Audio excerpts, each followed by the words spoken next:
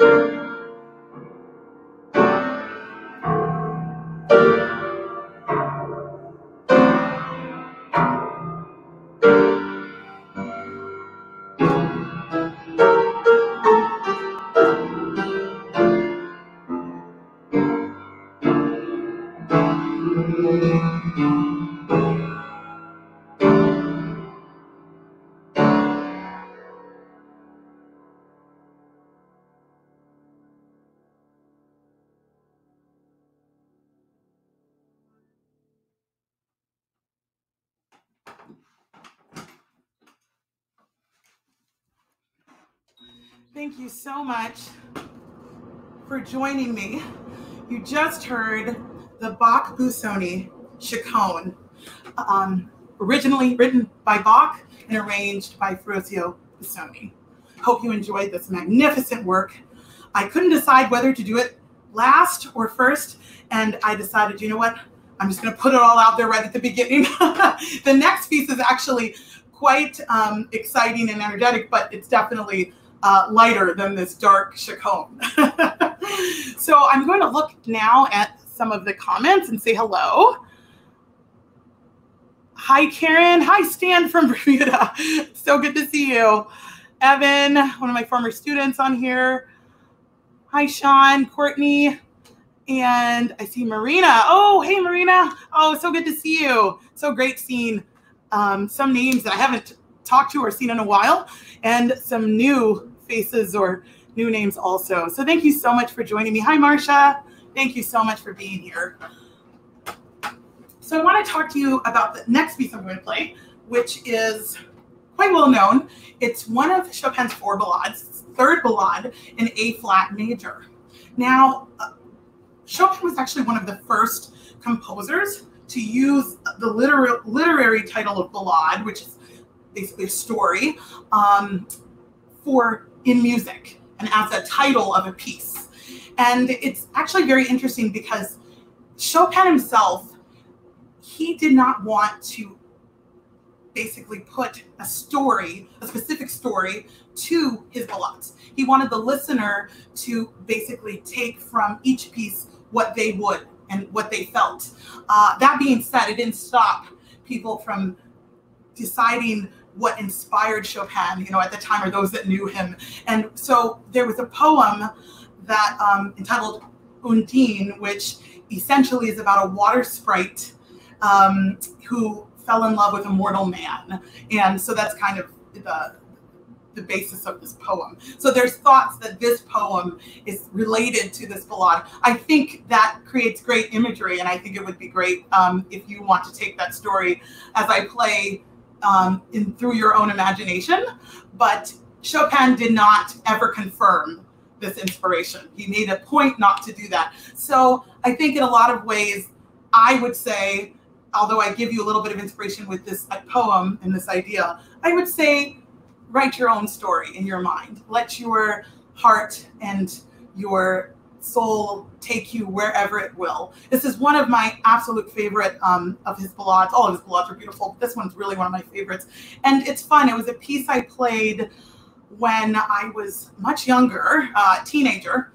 And it's so much different coming back to pieces that you played as a teenager with more, well, hopefully skill, but a little bit more wisdom too that you can bring to a piece. So please enjoy the second and final piece of my broadcast today, the Chopin Ballade in A-flat major. And I can't wait to talk to you guys after I'm done.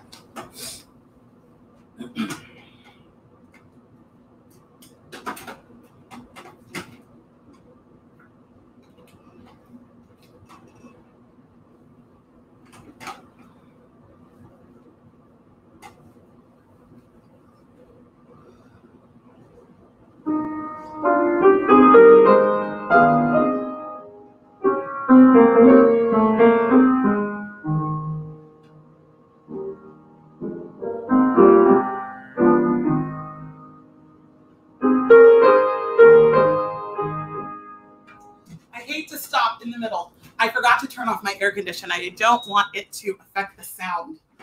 So I will start this one again. I'm sorry about that.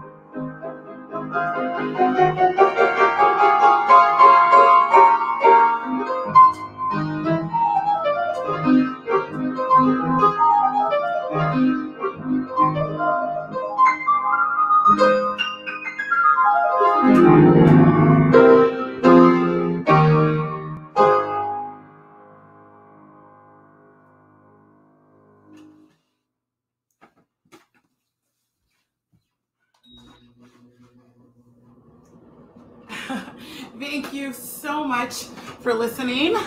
You just heard the Chopin A-flat major Ballade number 3. One of my favorite pieces. It's so joyful, and I hope that the energy of this piece can take you through this week. And again, I want to thank all that were here. I'm going to say hello again to those. Tony, Sean, Evan, again, thank you so much. My Aunt Lisa, so good to see you. Lorenzo, oh, it's so good to see you. My college roommate's husband. It's so fun seeing old and new faces. Hi, Pasai. Oh, thank you so much. Courtney, thank you so much for those words. Oh, from Dallas. Hi, Mary Edma, if I'm saying your name right. Oh, Raphael's friend, it's nice to meet you. Hi, Mike and Steve. Oh, it's so great. These are such wonderful comments. Oh, Minso, I'm glad you're here. Thank you, one of my students. Oh, it's such a great, it's so great to see all of these wonderful people. And I really want to thank you again for listening, for spending this evening with me in my music room. And I do encourage you to please follow CultureNet. I will be performing again at some point soon, and there's so many other wonderful musicians putting on concerts every week. So please follow CultureNet for more music from home. And I wish you all a wonderful week and all the best. Thanks again. Oh, I see my dad. I have to say hello to my dad before I go. Thank you so much. Bye, everyone.